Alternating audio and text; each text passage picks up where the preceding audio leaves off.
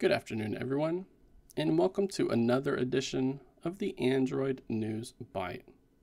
Today, I wanted to highlight a trio of articles detailing the upcoming Exynos 2500 chipset from Samsung. The company has announced its specs. We know what type of scores it's getting in Geekbench and AnTuTu, and we know the first phone that will feature this new SoC. First up, we have the actual launch post of the Exynos 2500 chipset from Samsung. The company has detailed its specifications, so we're looking at an SoC with 10 CPU cores, with one of them being a Cortex X5 CPU core clocked at 3.3 GHz. Two of them are Cortex A725 cores clocked at 2.74 GHz. 5 of them are going to be Cortex A725 cores clocked at 2.36 GHz. And then we're going to have 2 Cortex A520 efficiency cores that are clocked at 1.8 GHz. Samsung is saying that it will deliver 15% more performance for multi-core workloads compared to its predecessor. As far as the GPU is concerned, Samsung has been working with AMD to get this 4th generation graphics chip based on the company's RDNA 3 architecture, but sadly we are not getting any other details here.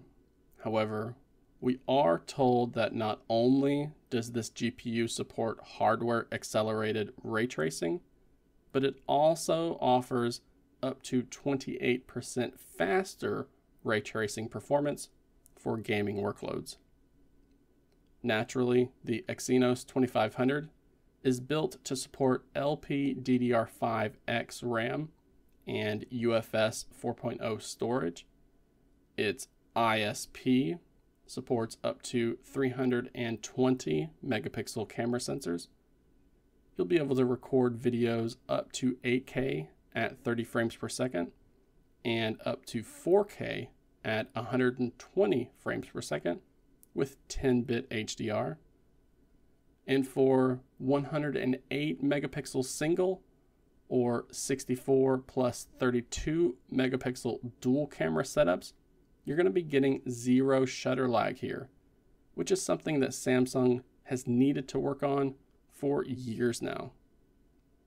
It also has support for Wi-Fi 7, Bluetooth 5.4, USB 3.2 Type-C, and both sub 6 GHz and millimeter wave 5G technologies. The NPU of this new chip is also getting some love this year, with it being able to handle 59 trillion operations per second, aka 59 TOPS, for AI workloads. The Exynos 2500 is now Samsung's latest and greatest flagship chipset, and it stands out as their first SoC built on the advanced 3nm gate-all-around process, aka the GAA process. So while this chip is not breaking any records right now, or really getting even close to matching the performance of the Snapdragon 8 Elite, it is a big step forward for Samsung in general, especially when we consider that they had a flop last year with the yield of their in-house Exynos SoC.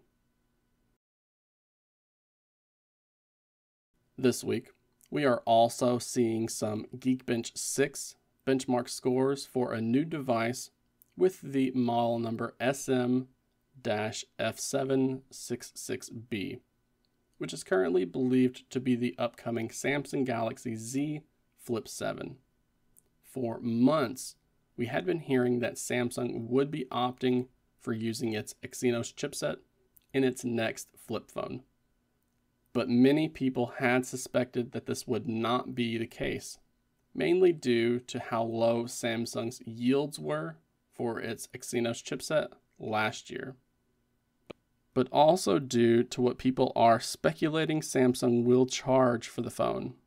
Since these flip and foldable phones have been priced at a premium, many people feel that Samsung should be using the Snapdragon 8 Elite instead of their in-house chip, since it does provide more performance. But you can see, these three benchmark scores so far are giving the Exynos 2500 a single core score of around 2300 and a multi-core score of around 8000. For comparison, the Snapdragon 8 Elite in a normal phone like the OnePlus 13 is getting a single core score of around 3000 and a multi-core score of around 9200. And that same chip inside of a phone with a built-in cooler like the Red Magic 10 Pro, it's been getting a single core score of around 3200 and a multi-core score of around 9800. AnTuTu benchmarks for the Exynos 2500 seem to be putting the chip at around 2.2 million points, but we'll need to wait and see how this evolves as more people are able to get the phone in their own hands. That is, if the chip even makes it into the Galaxy Z Flip 7 to begin with.